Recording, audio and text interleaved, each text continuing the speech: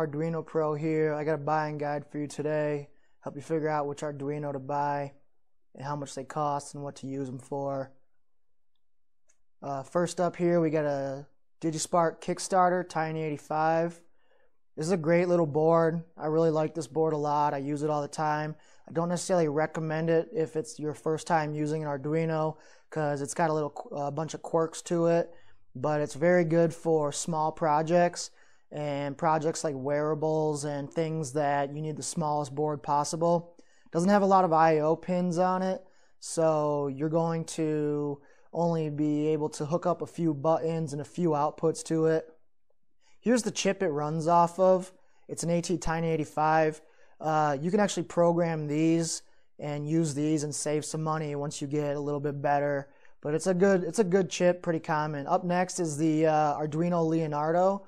There's a Pro on the left. It's $3.75. Then the standard one on the right. They're the same board except that you can't really fit shields onto these. I don't necessarily recommend these for very beginning projects either because these are really specialized for human interface devices like simulating a mouse or a keyboard or a joystick, something like that. They've got some issues when dealing with serial communications, and they don't have built-in USB hardware, so I wouldn't necessarily recommend it. Here's a standard.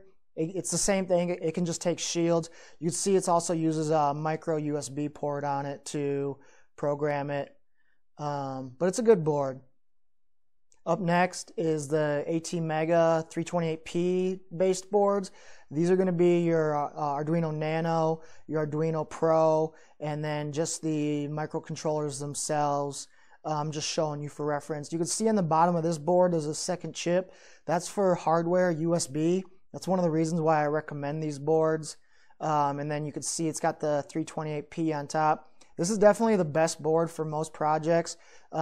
Shields do not fit on this, but you can solder pins onto it, and this will plug into breadboard for prototyping, which is really nice. And you can plug a shield into that, so you can still figure out a way to get a shield to work with it. Here's the dual inline package, just showing off the microcontroller unit.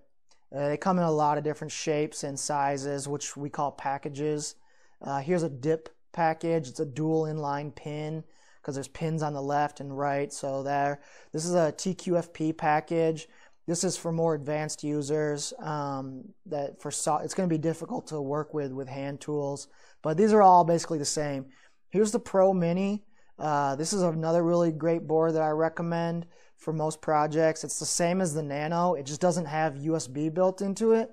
So you're going to have to program this with a USB to serial device. There's a lot of those devices out there. They're called like FTDI boards or USB to serial boards. I'll show you one here in a moment, right here. Basically, this board just plugs into any type of Arduino that does not have USB. And you use this, and then you plug that USB in your computer, and that's how you program it.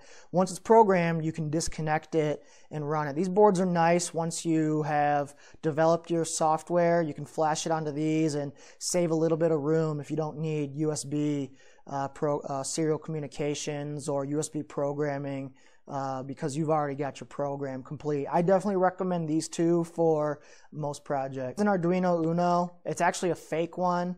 I don't recommend buying this. I'm just showing you this to show you that there is some garbage out there. So you got to be careful. It doesn't even have the proper microcontroller on it. So just avoid like strange things like that. Up next is the AT Mega 2560.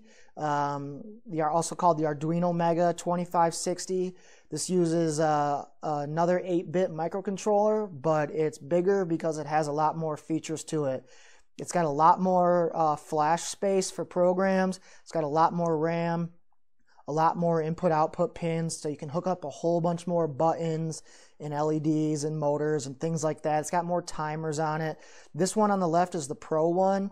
It's a little bit cheaper. It's like 13 bucks, but you're going to need to use that FTDI board again to program it, and it's a little harder to work with. This one's a real nice one. This one's pretty common also. This one's larger. It has all the pins you need to plug shields in. It also has built-in hardware USB, so it works for all sorts of USB modes. The only issue is that the USB plug on the front is kind of big, so you're going to make sure you need to have a printer cable that plugs into that. But again, yeah, it has all the pins for shields. Here's some bonus hardware. These are non-standard Arduino boards, but they're becoming more and more compatible. They're based off the ESP8266. These are great microcontrollers. The only difference is the memory. The flash memory is stored off to the side, so you can customize how much flash memory you want it to have, but you do have to keep in mind that it's separate. However, when you're programming with Arduino, you won't really notice.